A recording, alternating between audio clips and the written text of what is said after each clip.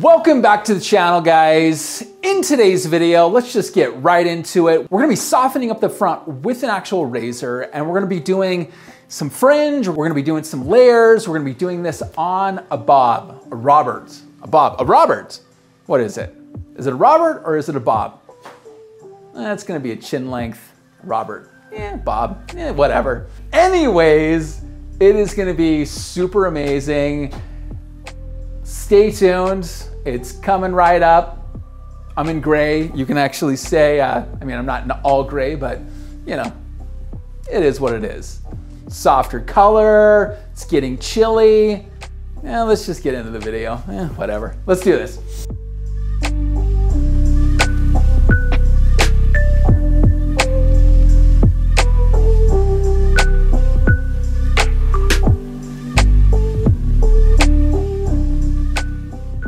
All right, guys, so I've already gotten my, mannequin wet here. I would use the word moist, but whatever. Let's just not even talk about that. So what we're gonna be doing, I found the natural part right here in the front, and then I'm gonna be going in with an actual razor here.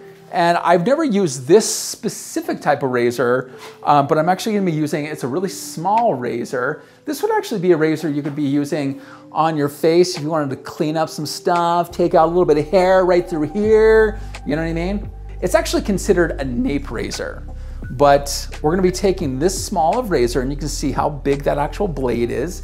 It's a replaceable blade. So what I want to do is we are going to be starting over here on her right side. I'm not really too concerned about getting the front fringe because we're actually gonna be layering everything here.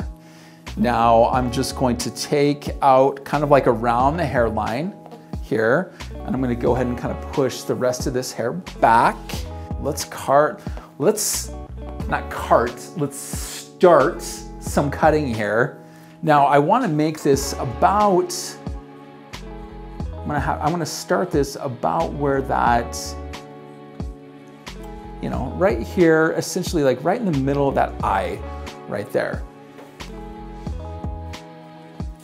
And I'm just gonna keep this layering going all the way around. Now, as you'll see, as I start to approach down here in this bottom portion, I'm not going like all the way back. I'm just really kind of coming into this. I'm kind of staying right here in front of the actual ear, okay? Let's take this side, and I always like to go from like left to right or right to left because I want to make sure everything is going to be balanced. That is super important. I mean, if you're technically trained where you can do all one side and make sure the other side's absolutely perfect, good for you. Nobody likes a bragger or a show off. So what I want you guys to pay attention to here really, really super quick is when I was cutting over through here, I was actually using the heel. Now this is gonna be considered the actual heel of the razor, and this is gonna be considered the toe. So towards the end is gonna be the toe, and this is gonna be the heel. And so when I cut this way, I cut more with the heel, and when I cut this way, I cut more with the toe. And so keep that in mind, guys. If you guys are doing this, you are gonna get better control if you are doing it like that.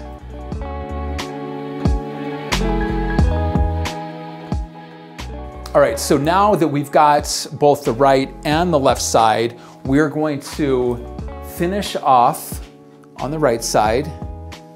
Take another little section down, just like that. And you can see where that guide is underneath there, and that guide just goes just like that. And so I'm just going to cut right over the top of this, just removing.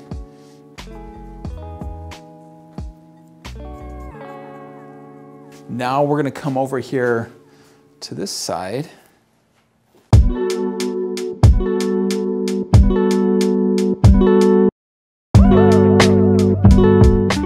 Now I'm gonna take the remainder of the right side here All right, guys, so I'm just warming up my hands here because it is freezing in my studio. And as you can see, it's like a nice little, whoo, oh yeah.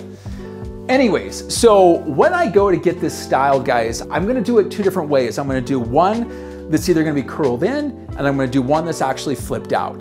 Now, you guys will see that styles evolve and they come back. Trends evolve and they come back. And so what we're seeing right now is we're seeing kind of a 60s and 70s influence with the curtain and the shags and all that good stuff. And that's kind of the influence of the 60s and 70s. But me actually curling a side in is actually gonna give you more of an influence of the 90s. And you're gonna start to see that, that's gonna come back as well. So let's go ahead and get this styled right now. And as I warm up my hands again, because it is cold in here.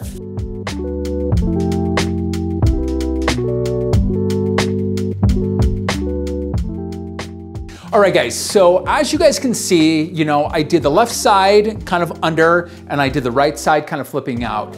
Now, these were actually cut exactly the same way. What we did is we actually like razored it right here in the front. We found that natural part, and then we just kind of razored this down just like that.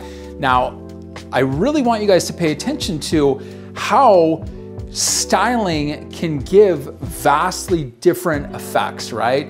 Very 60s and 70s, very kind of like 90s, early 2000s, very current, even like right now. Both are very, very acceptable. Again, you know, showing you guys, once you get the foundation down, the way you accessorize with your styling tools. And we were using a combination of these kind of different styling actual brushes itself, a round brush versus something like this, which is actually gonna create this side. Actually, I'll switch it. This is basically how we use both of these, okay? So with that kind of thing, you can see how kind of fun you can have with a shape like this. Now again, you know, feel free to do it like this, feel free to do it like that as well. A lot of times people don't really understand that. So I hope that makes a lot of sense. I hope you guys enjoyed what I showed you guys today. I'm gonna link everything below, so if you're interested in it, check it out. You know, really, really cool stuff.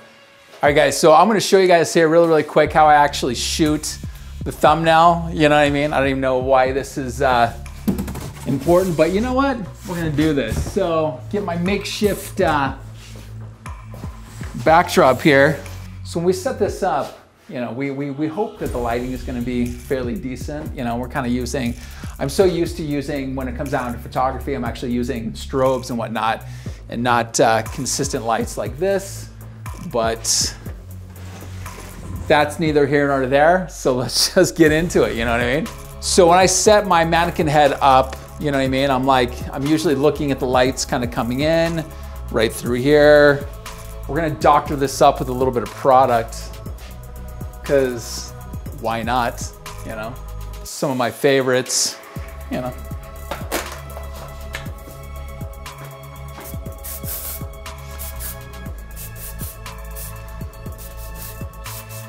You know, as you can see, when you take like a little bit of stuff, you know, because really at the end of the day, man, we really, like the cool thing is that products really just kind of bring out, you know, they take your hair from like ordinary to extraordinary. You know, there's some people that overuse products. And as you can see, we're just kind of like spraying just a little bit in there, really just kind of enhance kind of what we're trying to do. If you actually have a really nice blow dry on there, you don't really need that much product, which is actually super dope. So let's begin the chaos. You know, usually what I'm looking at the light right at the temples. You know, I want something that, and if I turn this a little bit like this, you're gonna start to see, when you actually are starting to take photos of your work, one of the really, the things you really want to start to look at, you want to start to look at like the silhouette of everything, right? Like what is the two-dimensional shape creating, you know? And one of the things that, you know, if I'm going to turn it just a little bit like this, I'm actually going to turn that out a little bit. And so you can really start to see how that angle is coming out, which is super, super awesome, right? and I'm going to kind of bring this in just a little bit. And when I go to spray, which is super, I'm going to kind of spray just like that to really kind of show off. And I'll use my fingers and my hands to really just make that look. And then if I want this to kind of kick out a little bit more, I'm going to kind of spray behind that to kind of get that to kick out a little bit through there, right? And so you can really start to see that. I mean, it's gonna look weird if you shoot it right from the front, but if we put it like that, and you can see how cool that looks, just like that, right? If I was going to show it just from this angle, this looks weird. Like look how it looks from the front angle. That just looks super weird, right? But you turn it a little bit like that, and you can really kind of start to show off how this opens up around the face just like that. And you can start to see the other really cool thing. I mean, if this was like a real person, I'd be spraying hairspray in her eye. She wouldn't like that. You know what I mean? Like, that would actually be, she's like, dude, quit spraying at my eye. It's a mannequin head, right? The other really cool thing, what I like to do is I like to really just kind of come in and spray that up just a little bit like that. Almost kind of make that look a little bit more curtain. I mean, you can see the shine. Look how much hairspray is on her face. Like, whoops. Oh. Thanks so much for tuning in, guys. I really hope you guys enjoyed my verses, you know, cutting the same way, but styling it completely different. One side's out, one side's in, you know, and you can really kind of just, you know, I want you guys to kind of think about, you know, how you accessorize with your hair, how you style it can really vastly change the effect you're going for, the area you want to bring out, whatever it is. My name is Jake Thompson Hair. Again, like, subscribe, comment, all the good stuff. I'll see you guys in the next video.